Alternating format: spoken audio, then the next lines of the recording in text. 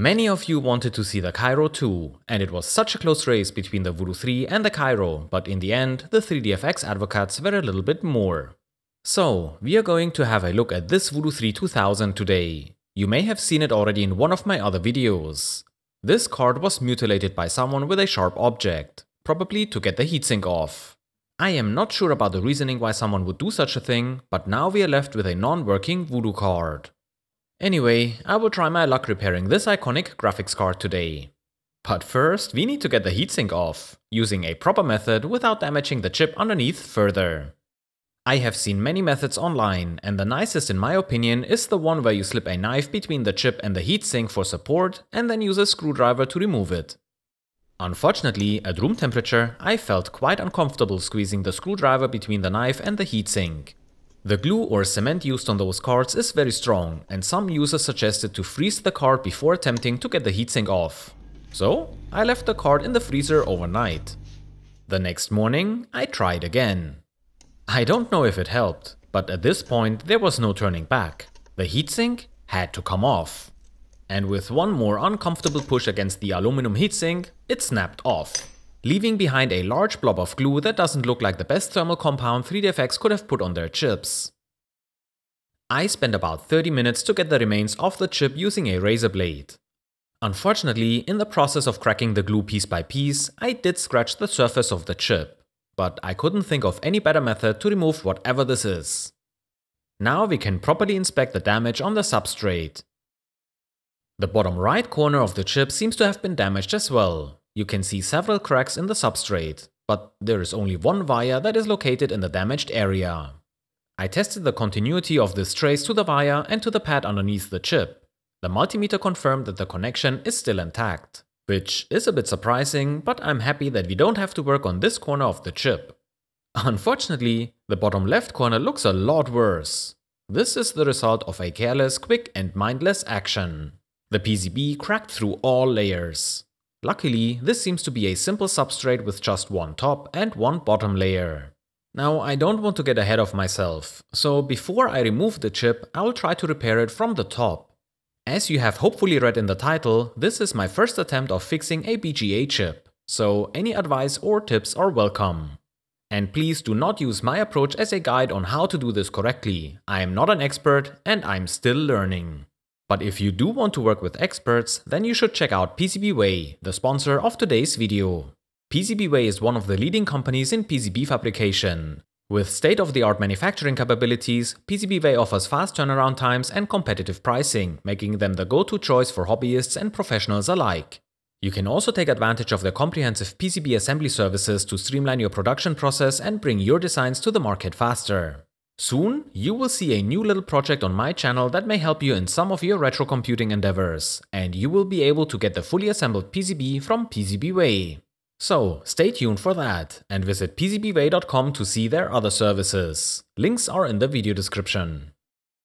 Now that pieces of the cracked surface have been removed, I have a clear view of the copper traces, and it doesn't look good. You may not be able to see it properly on the screen, but the traces are cracked right before they connect to the wire. So let me try to run two wires to fix those two connections. And then, let's try the card.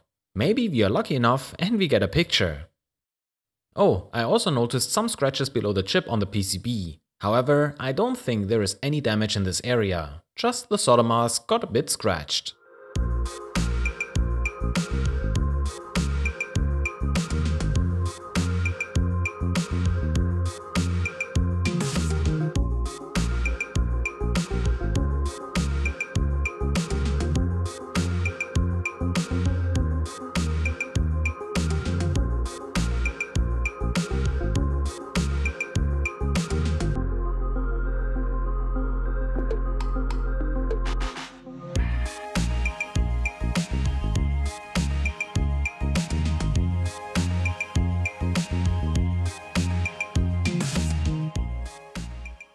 Before we can test the card, I went over it to see if there were any other issues. And there were plenty. There were some solder bridges on one of the memory chips which had to be fixed. This is usually an indicator that someone else was here with a soldering iron. This suspicion is reinforced by the residue of flux around some SMD components and other memory chips. I wonder what has happened to this card since there are also some capacitors and resistors missing. This is so weird. Maybe this card served as a donor? Or were they just knocked off? But then I would expect more damage to the board. Whatever the reason, we have to get all those resistors and capacitors back on the board. I tried to get the correct values from high resolution pictures or by measuring similar looking components and clusters nearby. And once I was confident that the card was ready to be tested, I plugged it into my Asus P3BF for the first test. I guess this would have been way too easy if this was all that was needed. So, it is time to get the chip off and look for more damage underneath. As I said before, this is my first attempt to work on a BGA chip.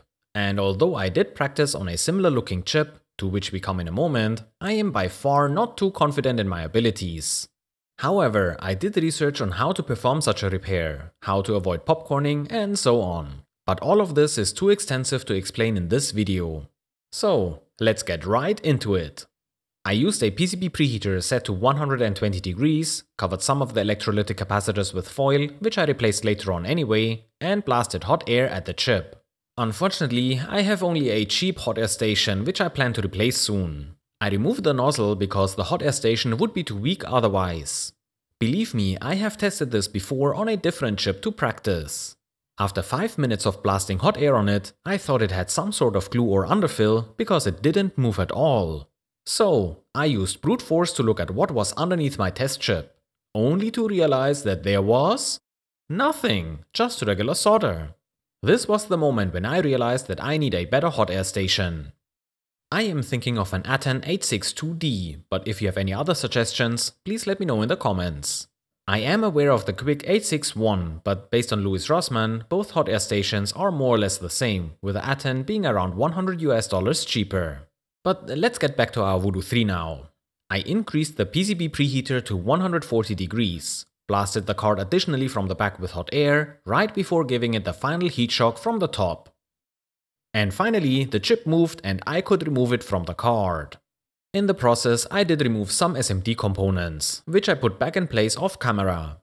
Now I will remove the solder from both, the card and the chip, so we can have a clear look at what is going on and maybe uncover some additional damage that was hidden below the chip. Once I was done cleaning the chip, I decided to go over the pads to test their ability to accept fresh solder. Most of the pads in the 4 rows surrounding the chip were okay. However, once I moved to the center pads, I noticed that some looked dull and didn't accept fresh solder easily. Only after several attempts, the pads accepted the solder. Some did only partially and were only completely covered after scrubbing over them multiple times with a hot soldering iron. But in the end, all the pads were covered. Let's have a quick look at the damage we have seen on the card itself. Luckily, there were no broken traces. All there was to do was to use some fresh solder mask to cover the exposed copper.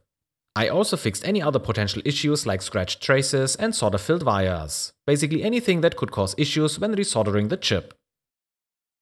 Once the card was taken care of, I could focus on the chip. And here we can see that the damage was not only located on the top side. With my engraving pen, I removed part of the solder mask to get a better look at the copper traces and the wires. And as you can see, this one trace is no longer connected to its wire. It easily lifts and we can see the severed wire below. So we have to reattach those traces and rebuild all connections. Because this is such a delicate area, I decided to reinforce this trace with a wire, which I'm routing around the edge of the chip to the front. I just don't trust this connection anymore.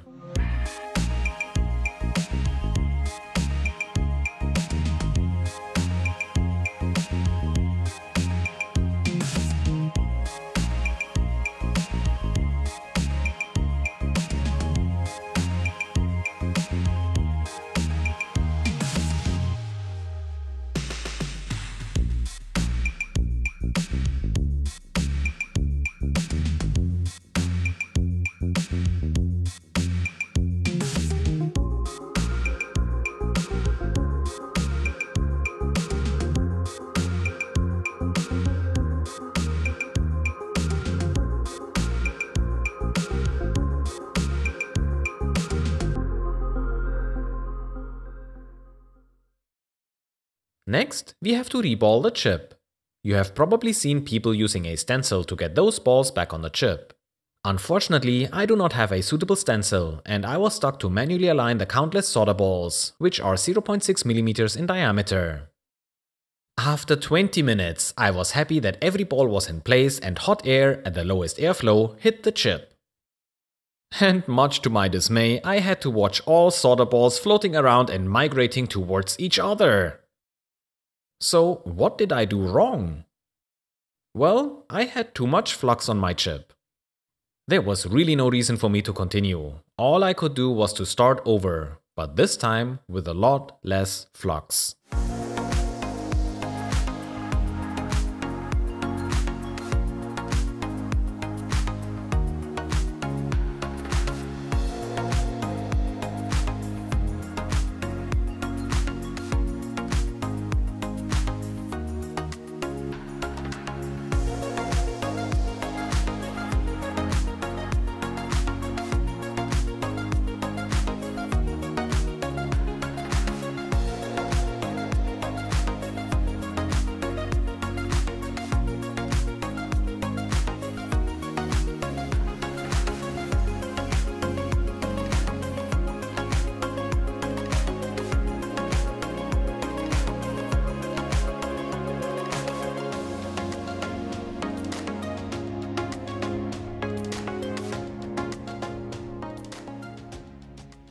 I'm really proud of my first reballed chip. Now we just have to put it back on the card. I added a little bit of flux and distributed it with my finger evenly across all pads. Then it was time for the chip to go back on the card. The goal is to realign the solder balls with the pads on the board. Luckily, the board has an outline of where the chip is supposed to be. Once more I used the PCB preheater, and when the card reached temperature, I started to blow hot air on the chip and waited until the chip moved into place. This took a lot longer than I thought. Again, I really wonder what's the difference with a more powerful hot air station. But at some point, the chip did move, and I gave it the little push on one side to see it move and go back into position. Unfortunately, I do not have this on camera because I wanted to focus on the chip's placement, and that required all my attention. Once I was done, the card needed to cool down for about 5 minutes. And now we have a fully reassembled card. Here you can see the solder balls making a connection to their respective pads. Unfortunately, I may have used solder balls that are too small. Instead of having a round shape, mine look more like columns. Next time, I'd rather take 0.65 or 0.7 mm solder balls. Nevertheless, I'm very happy that I went through the entire process of removing, reballing and resoldering a BGA chip. The question is, however, does this Voodoo 3 work now?